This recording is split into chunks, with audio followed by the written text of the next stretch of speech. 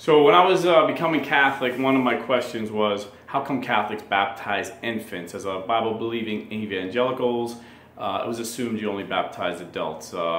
Even though the Bible didn't implicitly say you got to baptize adults, you just kind of knew it. The word baptism was taught that it meant to be submerged, and you don't submerge an infant, and you have to be an adult to choose baptism.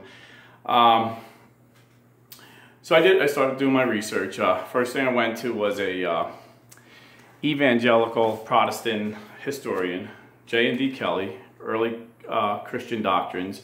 This is a very good church historian, respected by all sides. And he basically says, as far back as church history goes, first century, they were baptizing infants. So I went further. And I had just learned about the councils of the church. And I'm going to get to scripture. I know the title is Infant Baptism in Scripture. I'm going to show you those. But I just want to tell you how I got to this place. So I had just recently, when I was learning about infant baptism, discovered the church councils that decided which books would be in the Bible. That was very enlightening. I shared that on a couple of videos. But basically, the church, the Catholic Church, the only church there was at the time, at the councils of Rome in 382, the Council of Hippo 386, and the Council of Carthage decided which books would be in the Bible. Okay, so the Council of Carthage was 397, but then they had another one in 419, which basically said the same thing as the first Council of Carthage or the Council of Carthage 397, because there was other ones even before that. But basically, all these councils were just reaffirming what the church believes, and I'm putting it in writing so all the churches could read it. And very interesting. You can Google. If you Google the other councils, I haven't been able to find like the lists, but somehow they have preserved the actual list of the canons from the Council of Carthage in 419. And when I say canon, generally as an evangelical, you think canon of Scripture. What's scriptural? We'll just stick with the New Testament for now, because Martin Luther changed the Old Testament on us, but the 27 books of the New Testament that Protestants and Catholics believe are canon, we believe they're inspired by God. There was other books by godly men at the time that the church decided not to. And how did they decide? It was church councils, okay? And they prayed. And if you don't know what a church council is, in the Bible, in the book of Acts 15, that was our first church council. But the church has had many more after that. That was just the first one. You can look that up, Acts 15. But in the list of canons, I believe it's canon number 24. Canon number 24. Like it shows you, I don't know if you can see that. It shows you all the numbers. Canon number 24 actually shows you the list of the Bible, the books that should be in the Bible. So evangelicals trust that. But if you scroll down in the same meeting, the same Christians praying, being led by the same Holy Spirit, started talking about infant baptism. And all my research showing historically, the only argument was, should you baptize an infant immediately when they're born, or should you wait 8 days like they did with circumcision? That was the only argument. That was the only argument for centuries. Okay, so this is 419 AD. Okay? And this is what the church felt the Holy Spirit was telling them. And this is what the church believed. Okay, these are all the leaders of the church, all the bishops in the church. Like Canon 110. Likewise, it seemed good that whoever denies that infants newly from their mother's wombs should be baptized, or says that baptism is for remissions of sins, but they derive from Adam no original sin, which needs to be removed by the lever of regeneration, from whence the conclusion follows. Then in them the form of baptism for remissions of sins is to be understood as false and not true. Let him be anathema. So he's saying two things there. Children straight from the womb should be baptized. And if you're saying that because the children didn't commit any sin, there's no sin, you're wrong, because we have Adam's original sin. And even evangelicals believe that we're born with original sin. Even, there's sins we commit, and then there's the original sin. It's in our DNA. It's in our genetics, okay, from Adam. So they're saying that baptism washes that away. And if you've seen my last video, Born Again, the Bible way, I showed you in the Bible that baptism is what saves us. 1 Peter 3:18, baptism now saves us, okay? So it's not just symbolic like so many evangelicals believe today. You know, that's a recent teaching, very recent, okay? Even Martin Luther did not believe that. And Martin Luther believed in infant baptism. And in fact, the first group of Christians who did not believe in infant baptism were called the Anabaptists, meaning rebaptizers. If you were baptized as an infant, they would rebaptize you. Martin Luther called that a heresy. John Calvin called that a heresy. Zwingli called that a heresy. Okay, all the other reformers during that time said this group is heretical. Don't listen to them. And then that same group, the Anabaptists, and the reason they said you can't baptize infants is because they took Martin Luther's Bible alone to the next level. Martin Luther said, you know, I'm not going to listen to the Pope, I'm not going to listen to church. The Bible alone is my only authority. And he lit a fire he couldn't put out, because then you had groups coming up saying, well, this is what the Bible means to me. This is what the Bible means to me. And the Anabaptists said, nowhere in it does it say to baptize infants. So we're not baptizing infants. We're rebaptizing adults. Then the Anabaptist says, nowhere in it does it teach the Trinity. Jesus isn't God, so they denied the divinity of Jesus. They denied the Trinity. So they really went off. That's why you never hear of them anymore. Their beliefs recirculate, you know, from other little groups, you know, that pop up here and there, like the Mormons and Jehovah's Witnesses.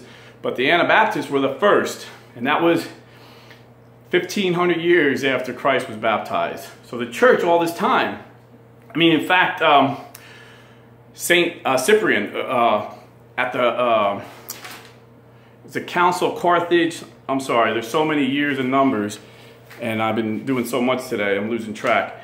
Okay, so the Council of Carthage, I believe it was 251. I'm trying to get my years straight. I think I have it in here. But 200 years prior to that, let me see. Yeah. Okay, so this is another, I'm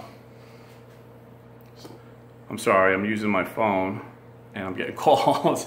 So this is another Council of Carthage. Now Carthage is a city in Africa where they were meeting, having these councils. That's why they call it Carthage. That's just the place they were meeting. So this is another one, 200 years prior, 253 AD, okay? I don't have a list like I do with the one in 419, but St. Cyprian, he was the bishop that oversaw this, and he wrote a letter to the churches explaining what they decided. And one of the things was about baptism. And he says, as to what pertains to the case of infants, you said that they ought not to be baptized within the second or third day after their birth, that the old law of circumcision must be taken into consideration, and that you did not think that one should be baptized and sanctified within the 8th day after his birth. In our council, it seemed to us far otherwise.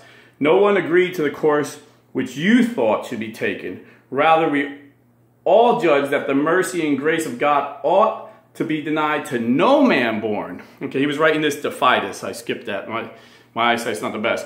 But he's writing this letter to Fidus. Okay, a member of the church. And then St. Cyprian goes on to say, if in the case of the worst sinners and those who formerly sinned much against God, when afterwards they believe the remission of their sins is granted and no one is held back from baptism and grace, how much more then should an infant not be held back, who, having but recently been born, has done no sin, except an infant not be held back, according to Adam.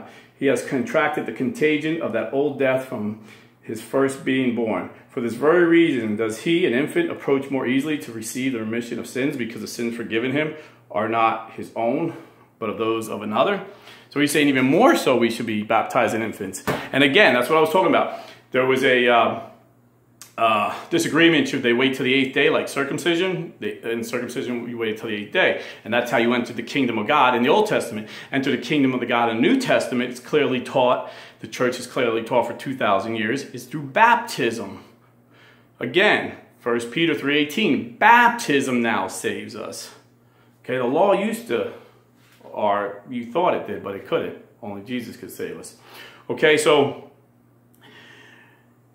throughout the church, they always taught infant baptism. And even today, This was news to me as an evangelical, but 90% of Christians worldwide believe in infant baptism. So you got the Catholic Church, all the Orthodox churches, all the Anglican churches, all the Presbyterian churches, the Lutheran Church, Methodist. Notice the older churches, it wasn't until after the Anabaptists that some churches started thinking that way. So this is a tradition of men. This isn't biblical, and this isn't church history. You know, this isn't apostolic teaching. This is teachings of other men, okay, that weren't apostles. The men I mentioned, like Cyprian, was 200 years away from Christ. And then you even go further back, Saint Irenaeus of Lyons, okay, so who was Saint Irenaeus, okay? He was taught by Saint Polycarp, who was taught by the Apostle John, who wrote the Gospel of John and talked about baptism, okay? So I think these guys know better than these Anabaptists, okay? So Saint Irenaeus of Lyons, this is what he says about baptism in infants.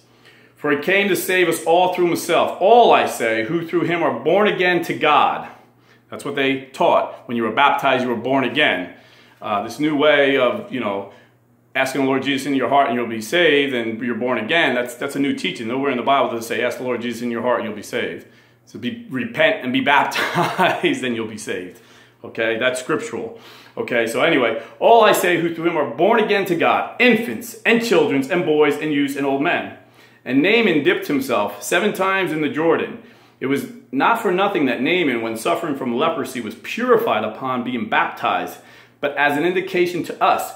For as we are lepers in sin, we are made clean of our old transgressions by means of the sacred water and the invocation of the Lord. We are spiritually regenerated as newborn babes, even as the Lord has declared, except a man be born again through water and the Spirit, he shall not enter into the kingdom of heaven.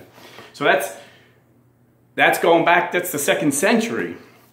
Okay, so you can go back even further to the Diadetic. That was a document the church believed. They used it like kind of like a catechism. Nobody's sure now who wrote it, but we do know the church used it. You know, church historians, whether evangelical or Catholic, will tell you this was like a catechism, like a Sunday school lesson, basically a teaching for the church. And then the Diadetic, really, I mean, this is some cool stuff. This is, you know, you used to have to go to museums and buy expensive books to get this stuff. Now everything's online and people have put them in books. It's easy, you know, there's so much information out there. You can see the truth so easily now. But the Diadetic, historians date it to 50 AD. 50 AD, that's when the apostles were alive. And it was called the teaching of the 12 apostles.